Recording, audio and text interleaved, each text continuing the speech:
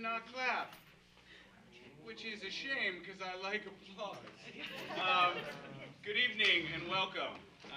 So nice to see everyone coming in. We are really excited, and the good news is all the applause goes to all of you tonight. A, for showing up, and B, for your participation. This is not the flight to Albuquerque, so if you're on the wrong flight after I give the brief overview, you are welcome to stay. This is really a participatory session, so we will frame some pieces, but this is your community and this is your conversation about the future of learning in Manchester. So this says Futures of Learning, Community Visioning Experience. I think one point we make in a conversation like this is there is not one future. There are many futures, just like there's not one education program for children because you have 13,000 unique individuals in your system, just K-12. So this session is kicking off right now, and for the next 87 and a half minutes, we're going to be on a journey together. Excuse me, can you tell me who you are? Of course I can. Thank you. My name is Adam Rubin, and we are partners with Manchester Proud. I was a teacher, I was an administrator, I'm an entrepreneur, but I really cut my teeth in public education despite 25 years in it when I became a father. And I've got 4 girls in various stages of public education where we live, and I live in Vermont. Thank you. Can I ask a quick question? We have a Swahili interpreter, and so if there's anyone who needs Swahili.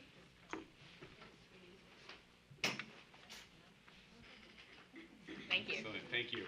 All right. So, would love to lay out some norms for our session. We had a great session last week at Northwest. Similar size crowd, very, very passionate, and we just want to set some norms, and you can add to these norms. Respect is essential.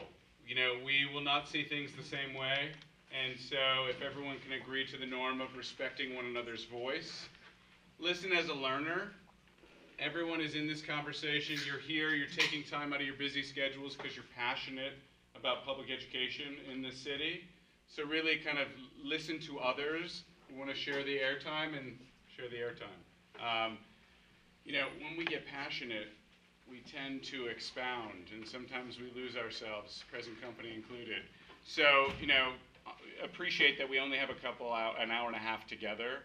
So as you're sharing, just, you know, make sure that we share what we want to share and we make sure other voices get heard. So, would anyone want to add anything, just kind of as ground rules for how we play together over the next couple of hours? Yes. Cell phones on silent. Yes. Thank you. Thank you. Cell phones on silent. Anything else to add? Over here. I just wanted to say that I'm deaf and I'm relying on the interpreters here, so I just wanted to make sure that everybody knows that the interpreters here for easy communication. Excellent. Thank you for sharing. And if I can and Rachel can speak directly, you let me know, like if it's helpful to see me. Any other norms that are helpful? All right, can we all just by a show of hands agree to these norms? Excellent. Thank you all very, very much. Okay. So hi everyone, my name is Rachel. And like Adam, I too used to be a teacher. I taught 9th grade French in Maine, which was lots of fun, and then I've done lots of other exciting things in education, and while I don't have 4 kiddos, I'm super passionate about what's happening here in Manchester, and I'm so excited to get to share a little bit of a learning journey with you all tonight. So we're going on a learning journey. It's going to be a long, wild journey with many twists and turns. It's designed as an emotional experience for you. So there'll be maybe moments during this journey that make you feel excited, things that maybe make you feel anxious or stressed, and things that maybe make you feel passionate or invigorated for the future. And we're going to go on this together. And this learning journey is designed to provoke you. And that's intentional. Because we found from brain science that when we provoke, you remember it. So we're not trying to sell anything. There's no agenda about what we think Manchester should be or should do. Instead, we're going to show you a couple videos, and we're going to go on a journey together to provoke, to inspire, to give you a place to react, and to think together about the future of Manchester schools, like for her. So our journey takes place in 3 parts. First, we're going to take a tour of the history of public education in the U.S. It maybe won't look quite like that, but we'll see. Next, we're going to think about the future of education. And we're actually going to look at a video that Stanford University made, and they did a visioning session just like this one in 2015, and they thought about Stanford in 2025, and they made a series of videos on that. And finally, our journey ends in the present. We're going to come back to the current world of work and what work is like for today, and how can we prepare kids for that journey. After our learning journey ends, we're going to take what we learned and what we experienced, and we're going to bring it back to Manchester. We're going to think about what kids in Manchester need to know and be able to do in order to be successful in that future. So that's the arc of our journey tonight. We're going to use a lot of stickies. We're going to get up and move around the room, but you've got lots of materials on your table. If at any point you need more, just give us a shout. We've got plenty in my bag, and we'll give you some more. Before we get started, I'm going to do what we call a stoke, which is a design activity we can do together. To do that, you each need a piece of the large white paper and a Sharpie.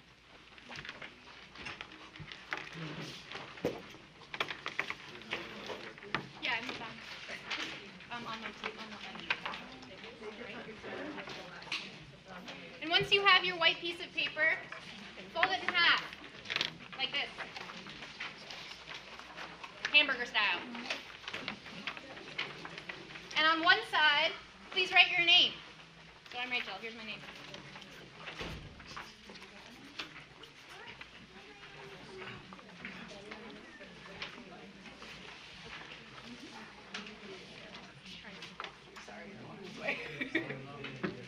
And once you have your name written down, you've just made a new friend. Please give it to someone else at your table.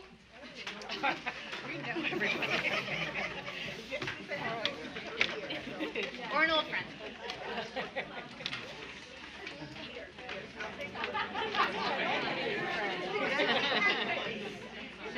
Now I want you to turn that card around to the blank side.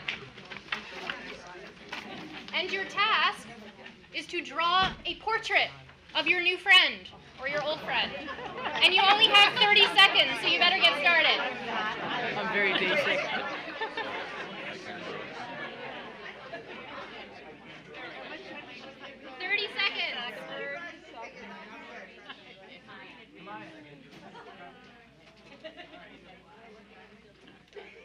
You only have 15 seconds.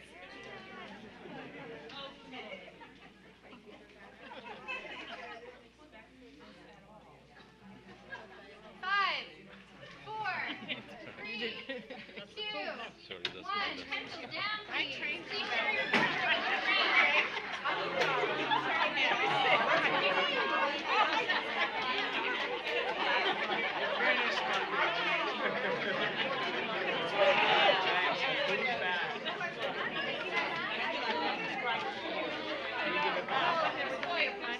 So when we do this activity, we hear 2 things, a lot. The first we hear is, I'm sorry, I'm so sorry. Sometimes people say it even before we begin. And the second thing we hear is a lot of laughter. And so the reason we do this activity, we do this stoke with you, is because, again, I'm going to tap into a little bit of brain science again. When you laugh, when you have fun, you remember that moment more, and you feel a greater connection to the people around you. So we wanted to share in that experience with you all before we begin. And so with that, let's get started. Can we give our cards back? Yes, take your cards back and keep them nearby because we'll use them a little later. Thank you.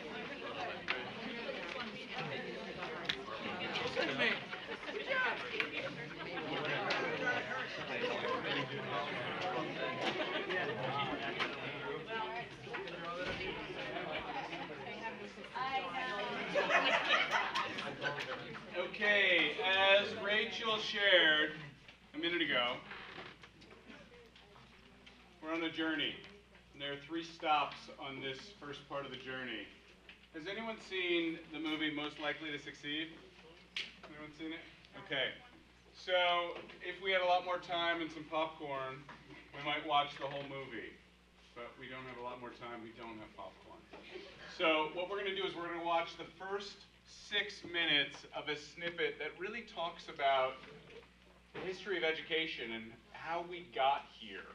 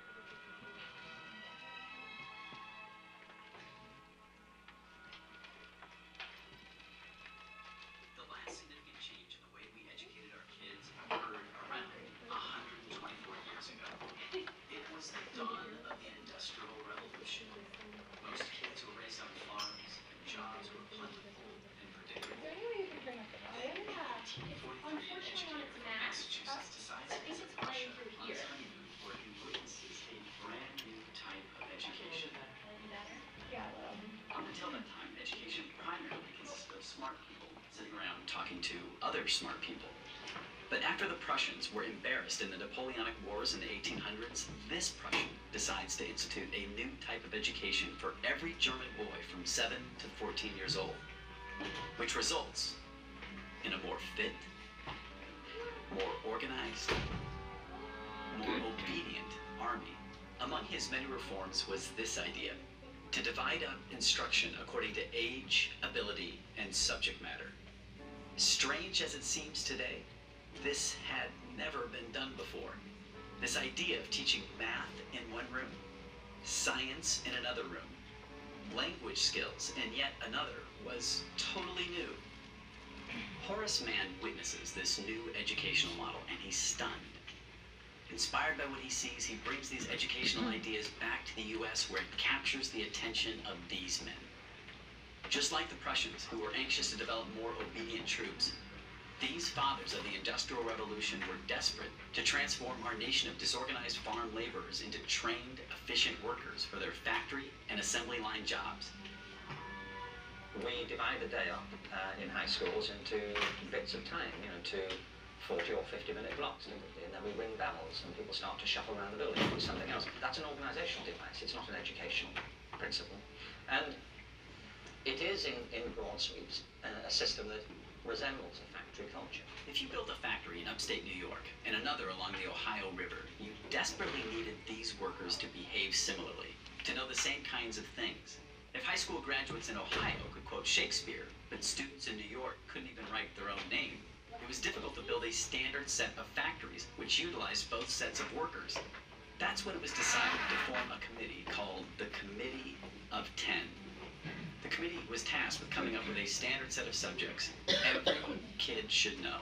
10 university heads in 1890 said, in 11th grade, everyone should learn chemistry. In senior year, everyone should learn physics, and that it should be earth science. They came up with this whole trajectory calculus, and a lot of these subjects are great, but these priorities were dictated 120 years ago, 124 years ago.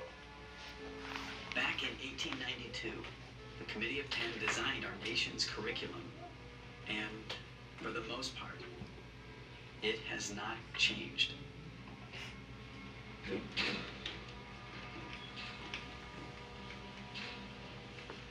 biggest part of Baltimore 50 years ago was Bethlehem Steel Company.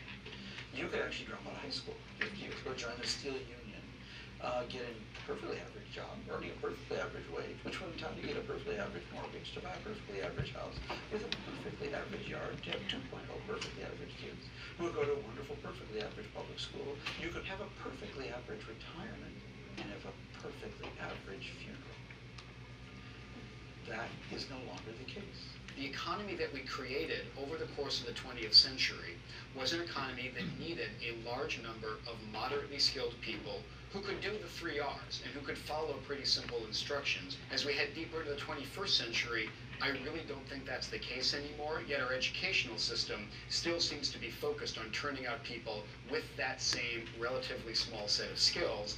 My fear is that they're heading into a society and an economy and a workforce that doesn't value those skills very much anymore. And I think we need to take a good hard look and figure out what kinds of people, what kinds of skills are demanded in the technologically extraordinary society and economy that we're creating.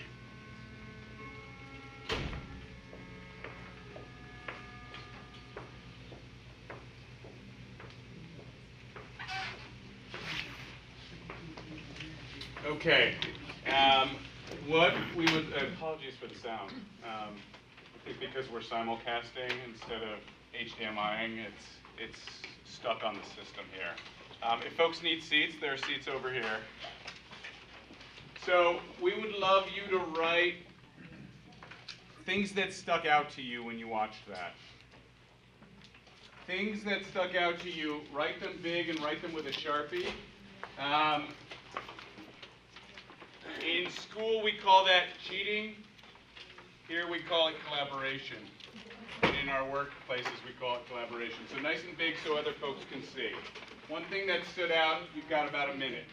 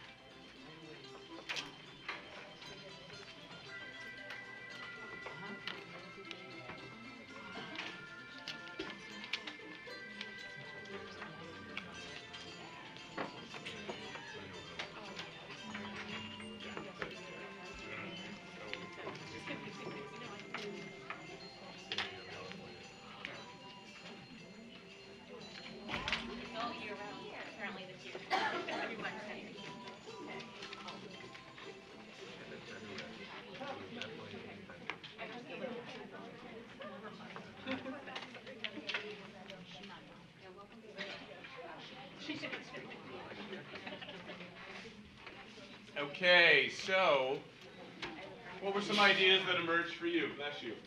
What were some ideas that emerged? Some thoughts, please.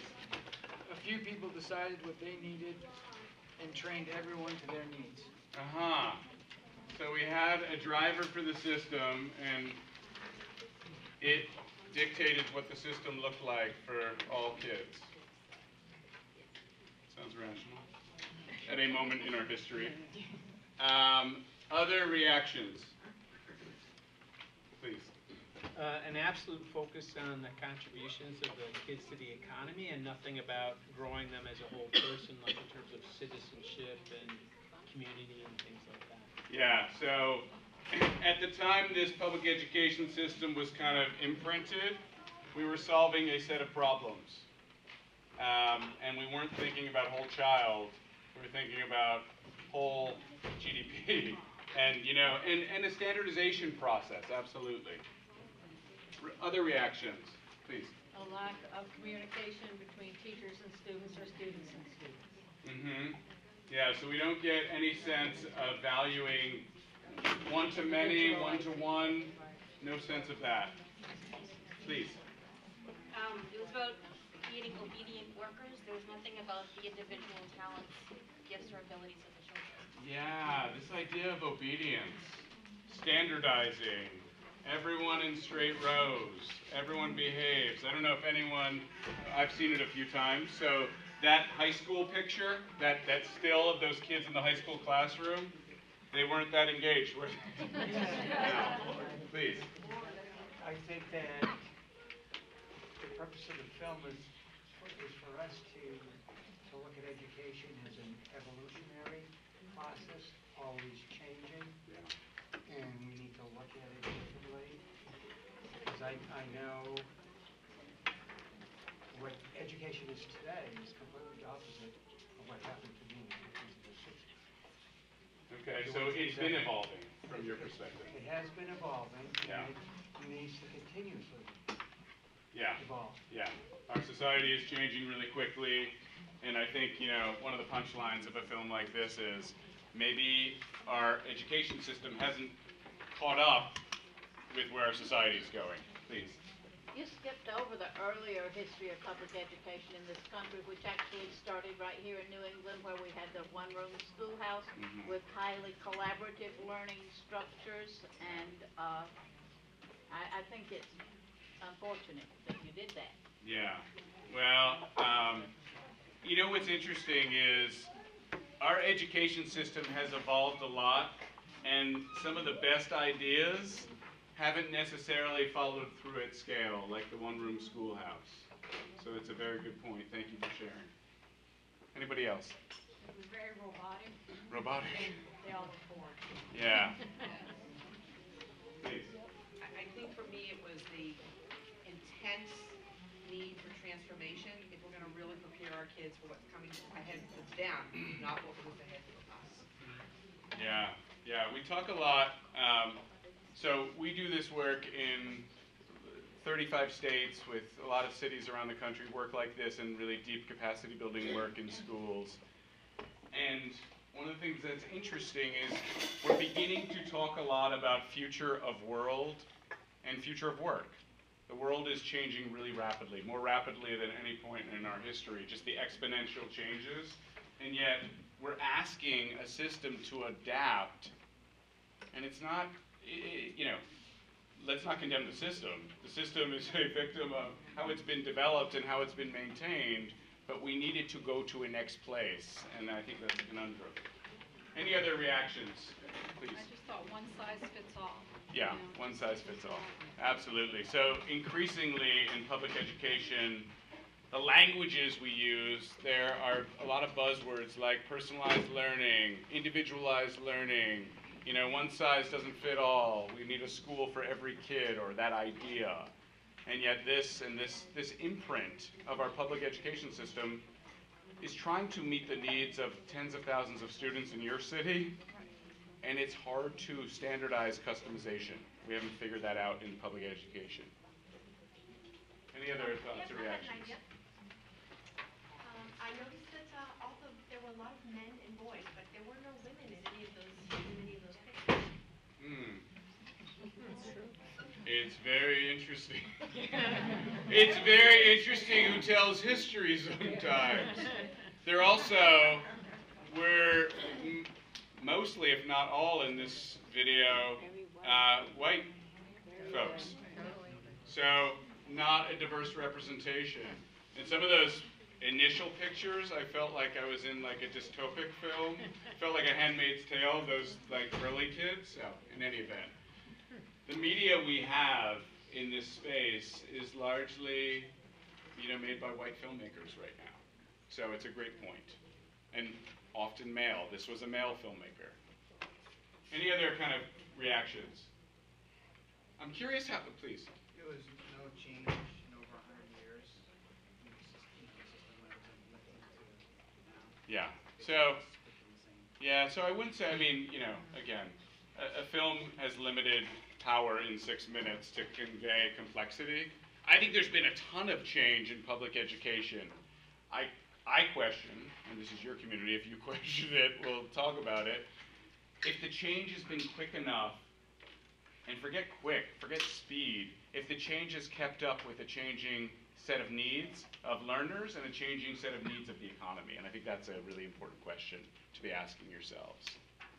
All right. If I can just say, I thought it was really interesting they talked about, and the first time we separated math in this room, and now we're putting them back together again in so many ways when we're doing project-based learning and other functions that we're trying to bring curriculum cross-curricular as opposed to separating it. So we're kind of going in a circle with some things. Maxine gets her nickel. Thank you, Maxine. It's a great segue. So, yeah, and it's a really good point. So what we're going to do now is we're going to take a really quick trip. I also like how, I think it was Ken Robinson in this one, who talks about this idea of organizational devices. We have bells that still go off. We grade like we graded meat in the 1890s. I feel like I'm in an Upton Sinclair jungle. Like, that's a grade A of beef. That's a grade A on your paper. So, there's a lot of organizational devices that we have borrowed from industry from the 1880s, 1890s, 1910. And they're present. They're not just present. They kind of govern the structure of school. So it's an interesting observation we wanted to share. Okay, this is a very different video. I want to issue some disclaimers at the beginning of it. This is not a conversation about higher ed. I appreciate that. This is not Stanford University. I appreciate that. When Rachel spoke a few minutes ago, she talked about provocation. The design of this conversation is really about intentional provocation. We're not embracing any of these ideas. They're meant to provoke you to be able to kind of set you up to have a meaningful conversation about what you want here. So with all of those disclaimers, this is a 2-minute video made by friends of ours at the Stanford Design School. Stanford University was trying to kind of create a vision for 2025, and they did these really kind of fun 2-minute videos, but they were made in the year 2021. What? Are we going to have better sound? We should have sound, too. All right, cool. It may blow us out.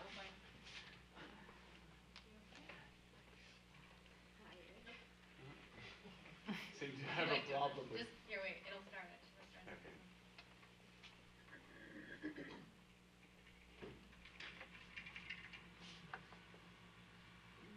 Hello, I'm Maya.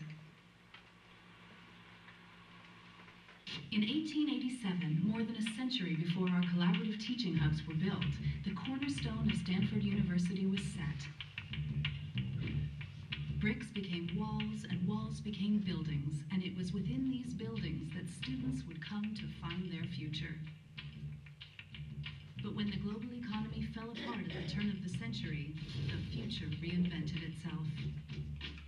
The workforce became fractured, old paths crumbled, and fresh paths collided. Employees needed adaptable skills and the ability to reinvent themselves. The buildings of Stanford could no longer help students find a future. It had to prepare them to invent it.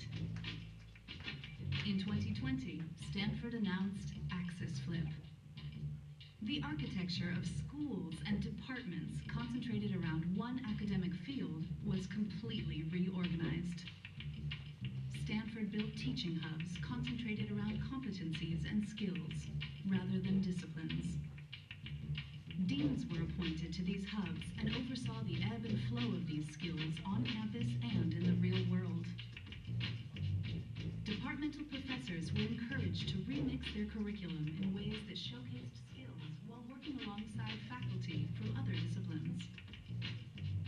This transition took transcripts, which attempted to show what a student has done, and replaced it with the skill print. A dynamic portfolio of student skills and experiences designed to show an employer not what they have taken, but what they have to give. From buildings to building blocks, a Stanford education became not about what you know, but about how you use it.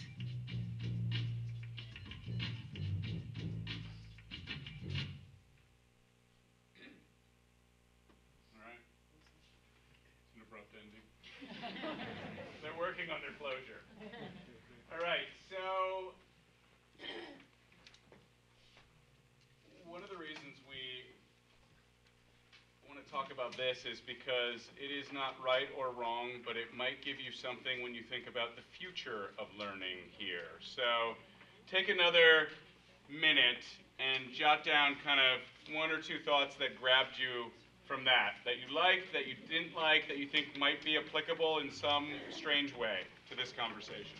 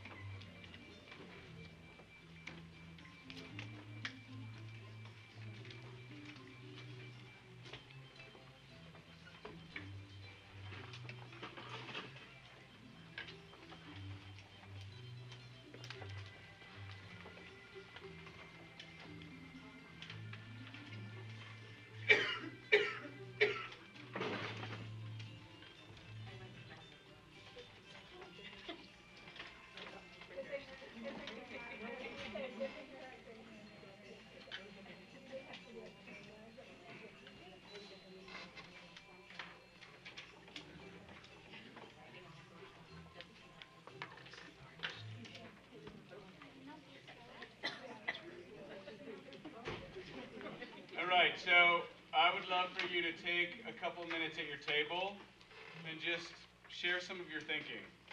What did you like? What did you not like? What feels applicable? What grabbed you in that conversation, in that video?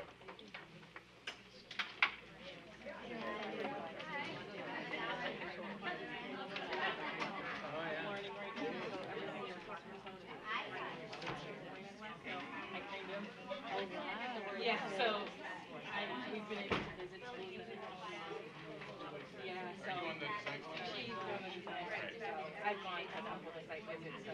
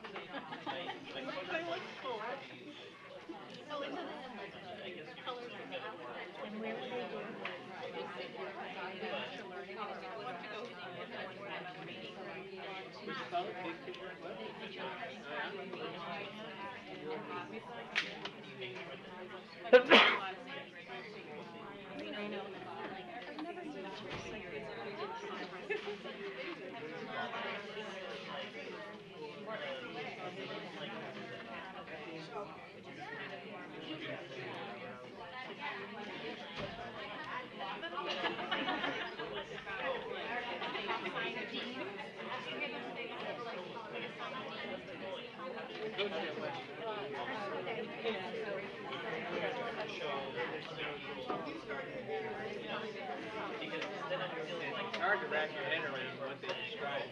Right, and it's really hard, I guess because it's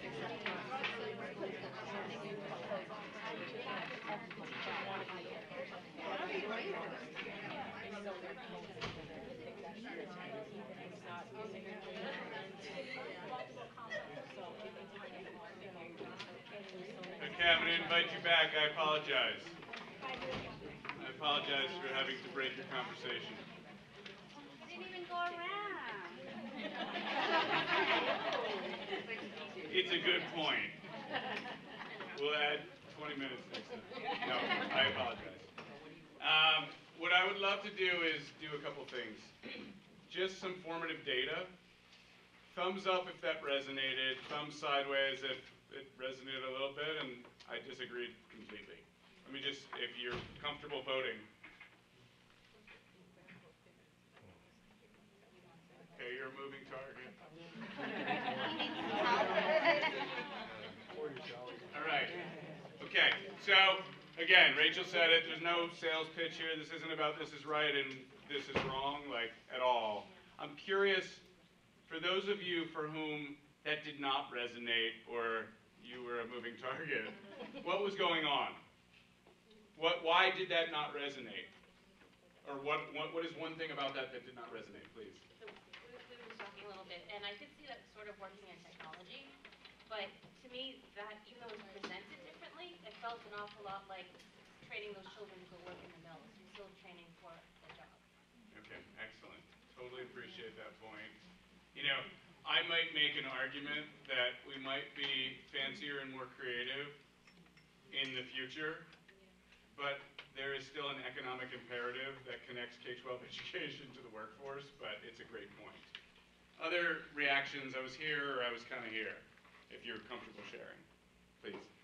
I was interested in the abstract piece of it, but trying to wrap your head around what happens on the ground every day. Yeah, it's a great point. At a really abstract level. And this is coming from a guy whose wife is a Montessori teacher. Okay. So you do abstract very well. You have your own centers at home, you're set up. All right. Old child. Good. All right. Thank you. Anyone else burning to share what they were struggling with this? Okay. Anyone here want to share what resonated with you? Please. So I'll give you a concrete example. I'm one of those people that can take tests. So freshman year, anatomy and physiology in college, I think I did so well on the first 3 tests that I didn't even have to go for like the rest of it. And still got an A in A&P. I can't tell you, like, I don't know anything. I memorized it for the test and regurgitated it. Now I'm a yoga teacher and I like teach movement. And I'm thinking through and actually learning studying with my own anatomy and like going to my PT and like learning actual human anatomy and physiology, but like the application of it makes it stick, it makes it worthwhile, I know where I'm going with it. So I think that a lot about school and like, you know, even these kids that can do great, like how much are they really getting out of it? Whereas we could be, you know, with more experiential learning and less focus on grades, well, we actually could be, you know, helping their passion or like really investigate and explore their own curiosity for a purpose. Excellent, thank you for sharing. Any other resonance? Similar to what we were talking about, that it's really more about learning how to learn and not so compartmentalized into certain content per se. And like you said, information is changing so much, it's exponentially changing. But more about the application, you know, how do you use this knowledge? And I think with project-based learning, that's what we're trying to do. You have this, now you're gonna create or present something to show your knowledge, not just regurgitate for a test where, you know, I just sat in on, for the state test, the state assessments, we had to align with the standards, and when you really look at a lot of those questions, the answers are right there. They're so literal, it's really not about, it's about finding it right then and there, not applying it. Yeah, you know, absolutely. And thinking more critically and Yeah. reasoning, which those little words, those Yeah. were the ones that popped out to me. The Excellent. communication, the reasoning. Good. The Finns are giving open internet tests. You know, it's not the information in your phone, it's how you actually use it. Anyone else want to share? All right, please. I think one of the things that they shared in the video was different teachers helping to build the curriculum, which is kind of like what PBL is. You have a group of teachers, like my daughter's in second grade this year, and they did a PBL project on water. So all the second grade teachers, different skills, different abilities, are all coming together to help the second graders learn about water, applying their skills. It's not just about, oh, this is what I learned, I took a test, I got an A, Mom. Like, this is how we do it, this is how it tracks, this is how we get it from here, it goes there. So that different, it kind of what you do in college. Like, you have different professors that have different skills, they're teaching you different things. So I feel like they're starting to build that into the classroom, and like my daughter was like excited about water. And I think that's cool, like a second grader is excited about something. I think it intrigues them. It's not just about, this is what you have to know to pass the test. It's like, oh, this is like applies to the world that I live in, and this is how we can see it. And I think it makes them be intrigued. It makes them be excited about learning. It's not just, oh, we learned this because we had to learn it to pass the New Hampshire state test. It's causing them to think outside the box. Absolutely. I love that your daughter was excited about water. She might be thirsty, but you know, we don't know. We don't have all the data. Okay, a couple more, and then we're going to transition. I think what happens is I retired 2 years ago, and from teaching physical sciences, and we were a competency-based school for about 6-7 years. Our biggest hurdle to jump, because we weren't giving A, B's, and C's, you know, you were either competent, or not competent, or satisfactory, drove parents nuts. They want an A. Also, educating colleges, they still are in that phase of A, B, C, Yeah. and it's all memory work Yeah. to get that A. Yeah, it's a great point. I mean, there's an economy, there's a market out there that doesn't necessarily speak this language. Good news is it's changing. There are 140 universities in the United States that have signed on to competency-based transcripts and are trying to educate themselves, and that's growing. But we don't want to hold our kids harmless, right? Like, we want to hold our kids harmless. We don't want to put them in harm's way by minimizing their opportunity horizon, whatever they want to do. So it's a really important point. But I do, kids that I've had 6-7 years ago remember the labs and make connections. Yeah. When they did that, but kids I had 20 years ago, it was like, Yeah, excellent, thank you. All right, one last point, and then we'll transition. We just mentioned at our table that it was interesting that they mentioned a dean of ethical practice, and just the sort of resonance that has to us as something that's really important, as opposed to a dean of humanities or anthropology, and just sort of recognizing both the intent of what they were talking about in terms of skill-based learning, and then also sort of some of the system changes that would be necessary to realize that intent. Yeah, it also raises the question of values and the centrality of values, and values I appreciate is a complex conversation. And our kids spend a lot of time in buildings, and instilling them with a set of shared values that the community comes up with, may or may not be happening to your heart's content. All right, we could talk for each one of these for hours, but I'm going to transition. So I have one more video to show you. And at this point, you may be asking yourselves, like, oh my gosh, what is up with all these videos? And so this is also really intentional, right? So we think about science and research again for a second. If I just stood up here and talked to you about all these ideas, in a couple days, you'd probably remember like 10 or 15% of what I said. But if I show you a video, that number jumps to like close to 60%, I think. So we're doing this for a way for you to retain it, because we also want you to have these conversations with your own communities and share what you learned in this experience and kind of broaden it beyond just this room. So one last stop on our journey, the current world of work. Again, this is a provocation. It is not the future. It is showing things currently happening in the U.S.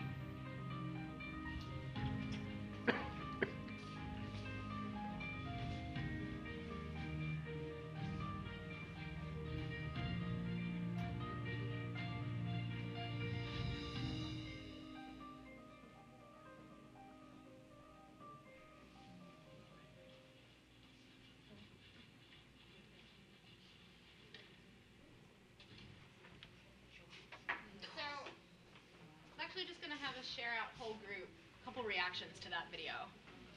Feel free to shout them out. We're obsolete. Sorry? Scary? Yeah. Scary. Scary, obsolete, what else? By the time our kids are ready to join the workforce, there's going to be no jobs. It's like, it's going to be one big unemployed country. Yeah, sure. It just reinforces, a lot of people come out and saying the reason why all these jobs are lost because of immigrants and also globalism. It isn't. The main focus has been robots are replacing workers in factories. Right, the impact of automation. So it's not nothing we can do about it, but train people, which is education, something else. There's a whole bunch of programmers behind every one of those robots. Right? Not, those are jobs. Those are jobs. They're just not humans that you see in the picture. That's what we have to think about. Sure. I don't know, I think to me, like, it's just scary, like, how fast technology is moving, I guess, and I think that the world that we live in, it's partly because as humans, we become impatient to wait for things. You know, when you have DVR that can rewind your show and pause your show, and when I have my, 8-year-old asking me, can you pause this while I go to the bathroom? You know, like, before when I was a kid, my mom would have been like, you're gonna miss it, it's fine, you'll come back to it when you get, I think that, to me, is scary, the fact that we've become so reliant on things just being like this, our kids don't know how to wait for things anymore, and we wonder why kids are impatient. Well, they don't have to wait for anything, so why would they be patient? So this may not be the right version of our future, right? But it's an example of what could and indeed in some places is already happening. So you guys have a lot of stickies. I'm going to ask you to do one more sticky activity. And again, why are we writing everything down? It's so we can help remember it and retain it, right? So in this future, in the future, let's skip one more. What do kids need to know and be able to do in order to be successful? Sorry? Take 2 minutes. There's one more instruction. One more instruction. You need to take a specific colored sticky, depending on your role. If you're a student, take some green. If you're a parent, blue. If you work in Manchester School District, that's pink. And then a community member, yellow. Now you may be some of those things. Choose the role that fits for you tonight. And take 2 minutes. One idea per sticky. The request is, what do kids need to know and be able to do to be successful in the future? What do Manchester kids need to know and be able to do?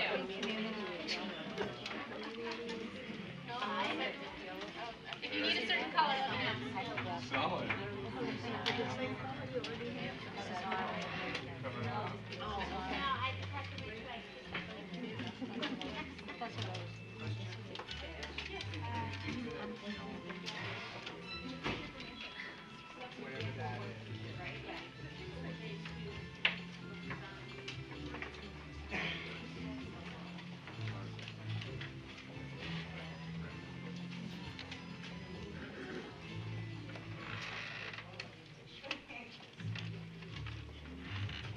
One idea per sticky.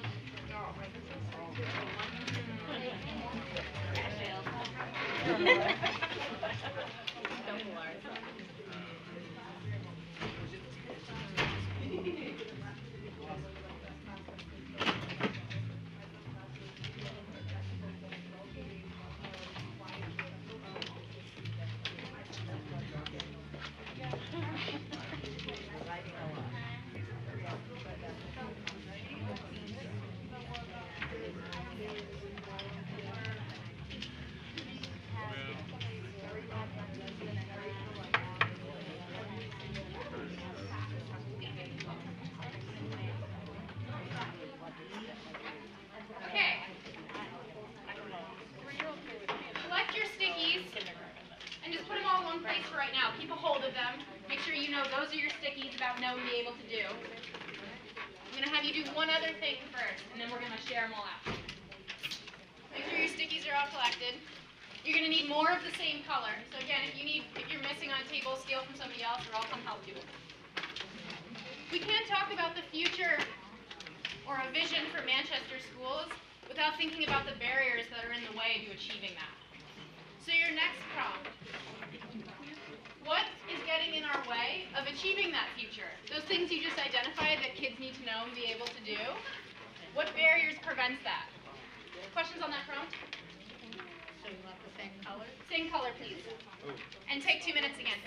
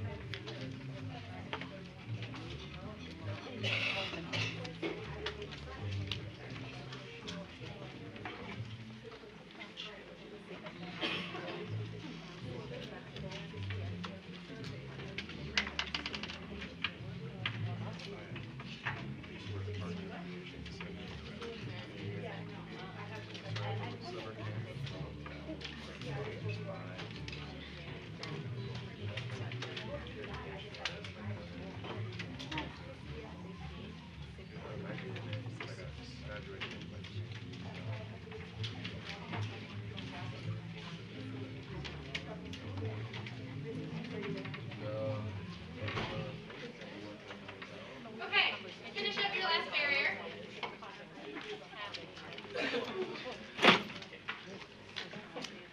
To share these all out, have your cluster of know and be able to do stickies. Have your barrier stickies. We've got 3 stations. Please feel free to go to the one closest to you. Back there, one poster, K/D, know and do.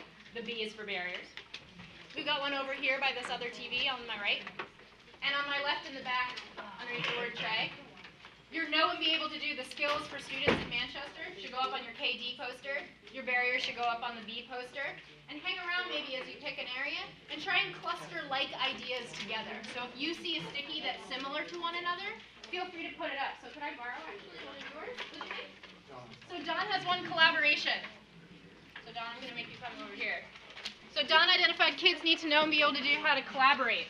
So if you have collaboration, put it next to that one, and we'll see what's our largest group of stickies. So go ahead, pick a station, 1, 2, or 3.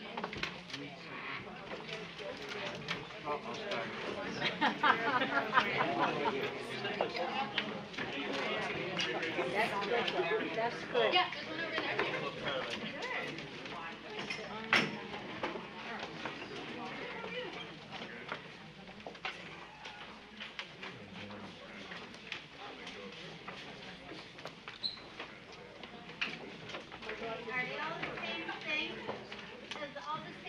Yeah, all the stations are the same, just whichever's closest to you.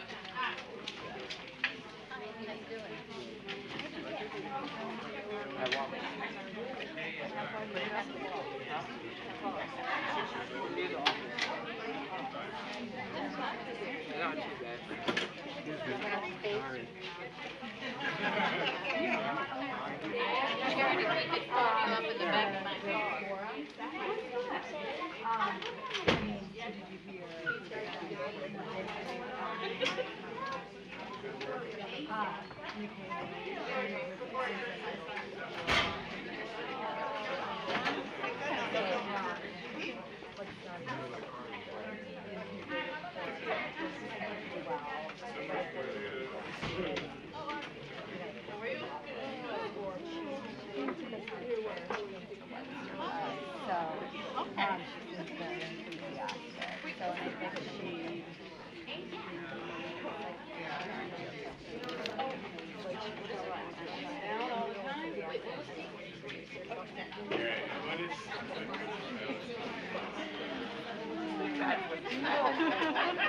Well, that's good. So I think that we got the good. I think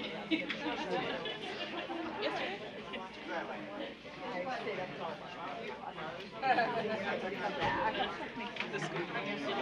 yeah, it's important.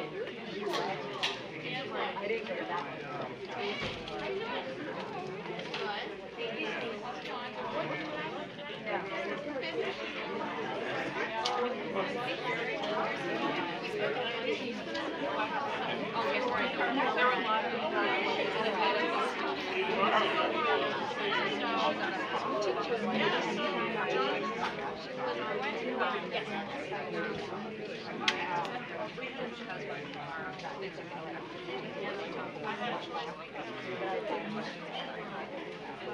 Was he a good looking man?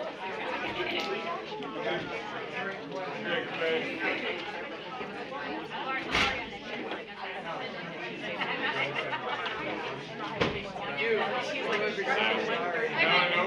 listen, it's connection. So, when you're finished, come back to your seats and bring us back to the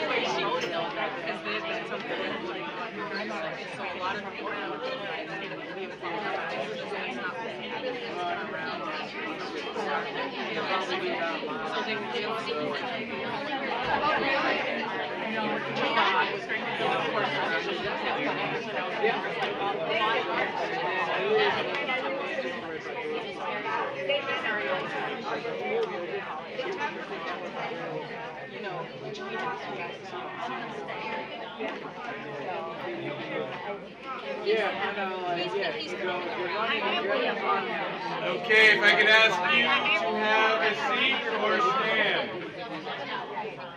It's up to you. All right. So, we have a pop quiz. It's a very nerve-wracking moment for me because it's a testing for your understanding, and it's nerve-wracking for you because you haven't studied for this pop quiz. So, pop quiz. Why are we doing that last activity? Why are we doing that last activity? It's nerve-wracking. Yes, please. Because we care about education. Because you care about education, absolutely. Well, that's why you're here for sure. This specific activity is absolutely because you care about education, but what might we do with this? Please. Find a commonality of ideas amongst the group. Yeah, so we want to find commonality of ideas across this group, across other groups. One of the biggest challenges, I think, in large-scale systems change, and there's a lot of research around this, and we all will probably nod our heads, is when change happens to us, it is less successful. I don't care where you are in the system. If you're an innocent bystander, if you're on the front lines, if you're a student, family, you want to be included in the process, meaningfully included. And one of the biggest gaps, as an outsider, I can say this, and you can tell me to leave, and we'll have to. But I think one of the biggest gaps right now is a coherence gap. This system is not clear what it's aiming at. And that's not a critique. Lots of systems around the country don't have a clear North Star, clear vision for what they want kids to know and be able to do, and for what they think is getting in the way. So we're trying to crowdsource from, ideally thousands, but we'll take hundreds, to begin to populate what is the portrait of a Manchester graduate. Because once we have a portrait of a graduate, we begin to have more clarity for what curriculum instruction assessment needs to look like to get there, for what professional learning should look like, for what the equity agenda should look like, for how we allocate resources and how we say no to certain things. One of my least favorite districts I've worked in, I won't tell you the name, Denver, 85,000 kids, so big, purple state, so interesting for all the national funders, really diverse, all representations, strong middle class, huge free and reduced numbers.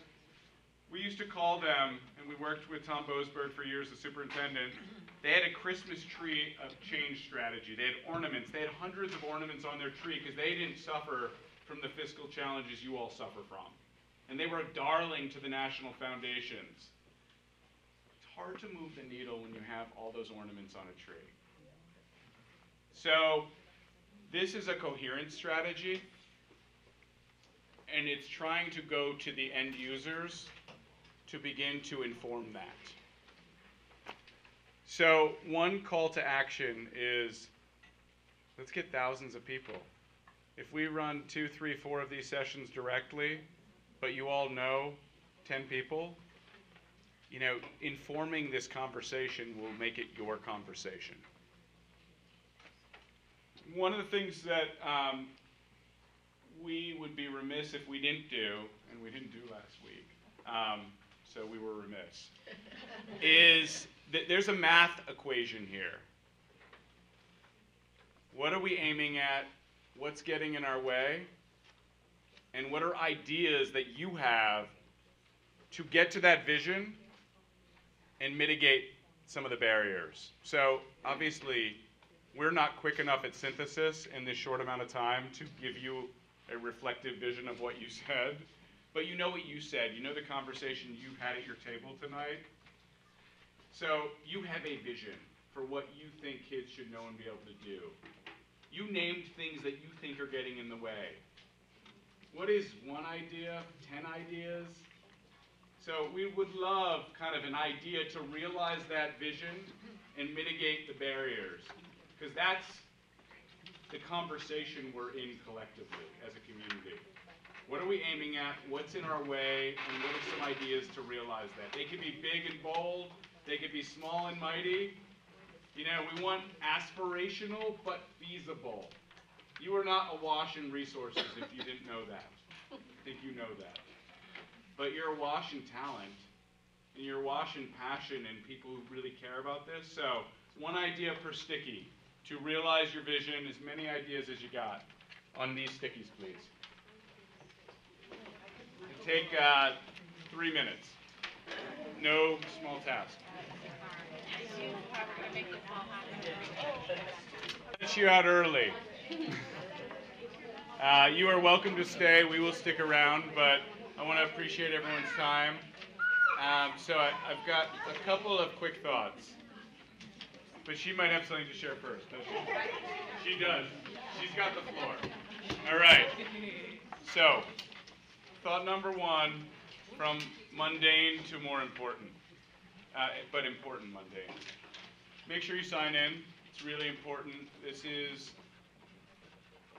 a really important conversation to connect everyone to, so we want to keep in touch with folks and keep them abreast of what is happening. So if you have not signed in, that's really important. Number two, what is this process? So, in an ideal situation, we have as many of these as possible, and we need your help.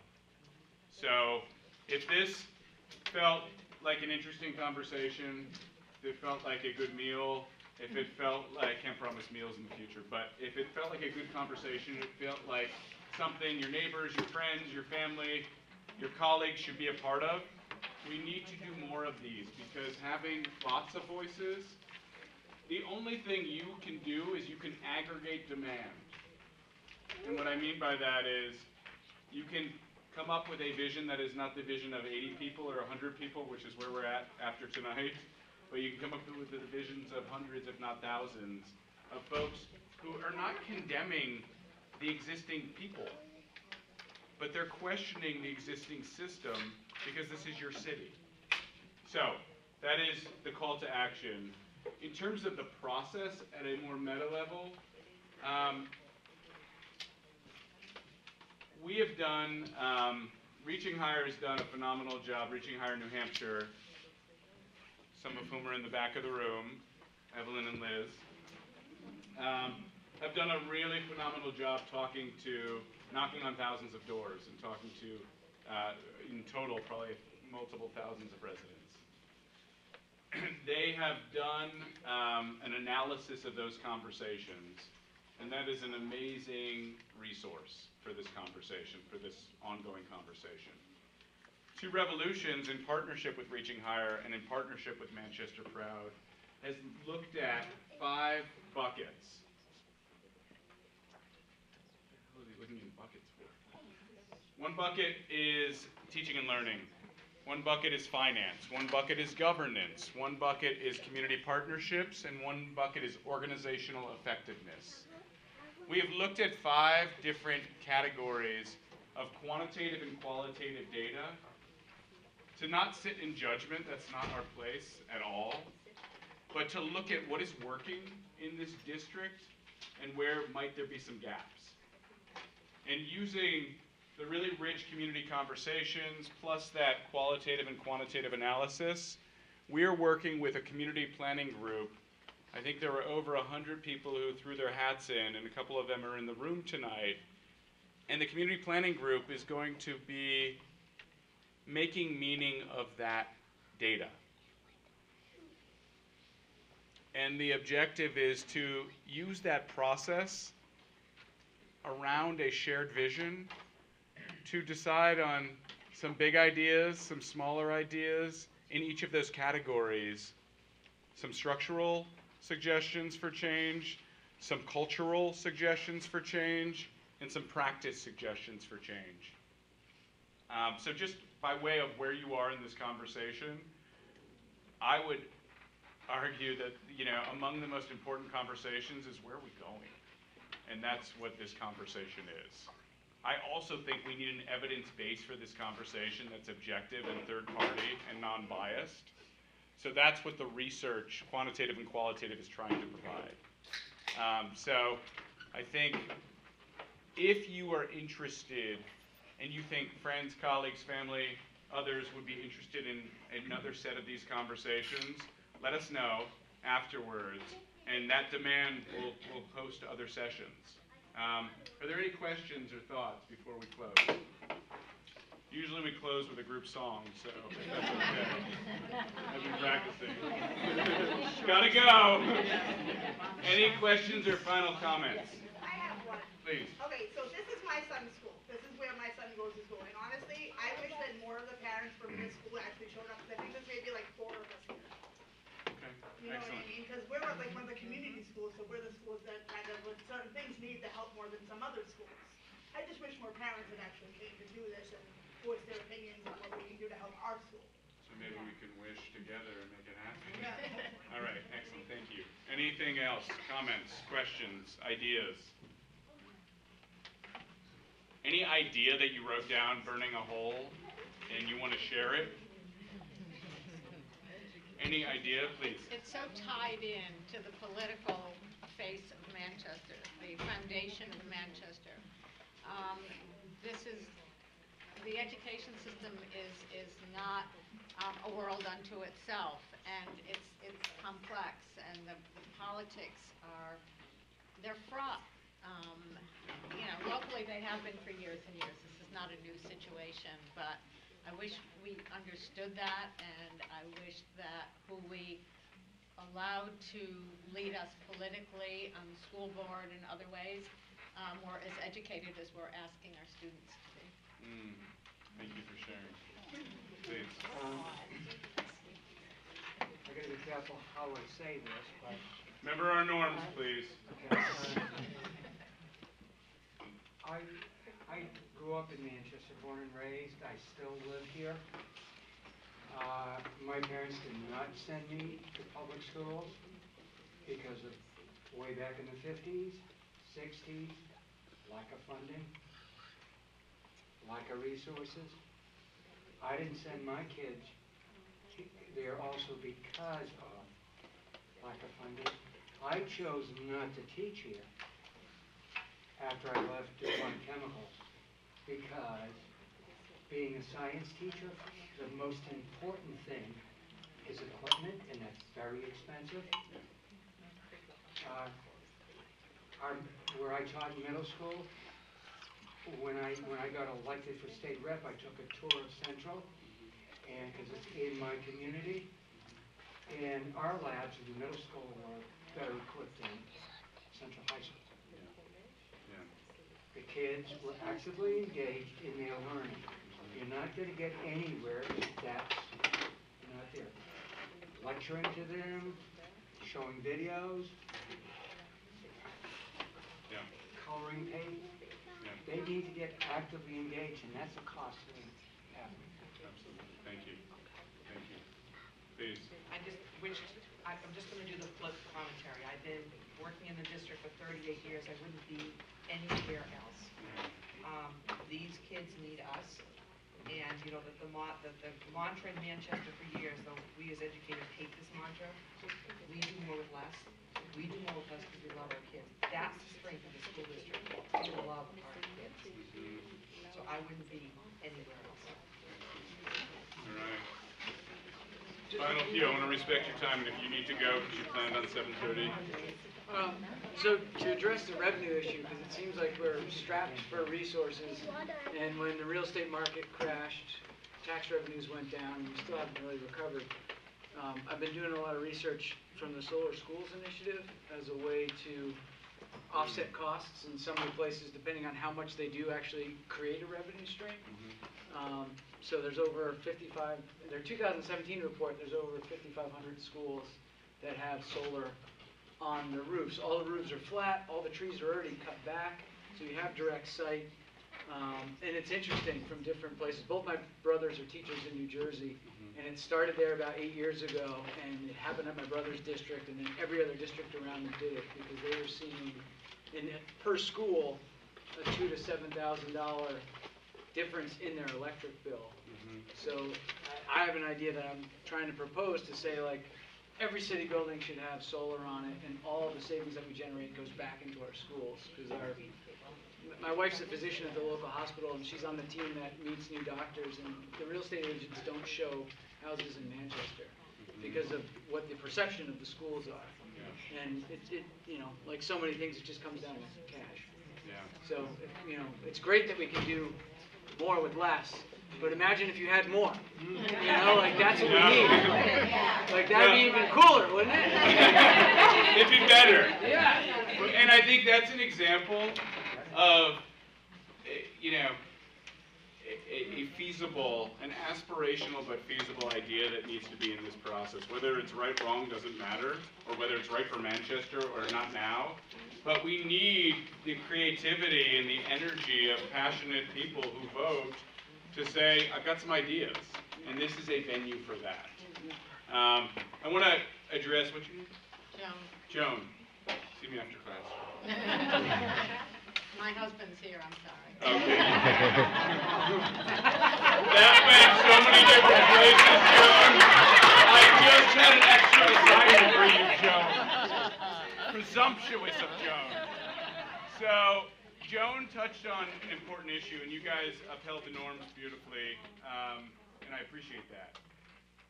There is a spoken in moments and unspoken part of this conversation, and I don't think it's as structural as it is cultural. And the cultural piece of that is there is a really deep-seated culture of distrust. There's a lot of reasons. We're actually putting together a little root cause analysis because you're not unique, Manchester. Systems everywhere struggle with this, but I think it's uniquely pervasive here, and I think it's acute, and lower resources correlates with, you know, it's aggravated more frequently here. And I think there will be lots of good ideas, I hope, that come through this process, but I think at its core, addressing this kind of some of the cultural issues of distrust are central to kind of addressing some root causes that can really create shift. So I appreciate everyone's perspective. I do want to honor your time. If you have other things to share. Please leave your yellow stickies on the tables because we're going to take them all and share them back with you, the ideas that came out, but just don't take them with you because I want them. And give yourselves a big hand. Thank you very much. And if you want to stay and chat, we'll be here.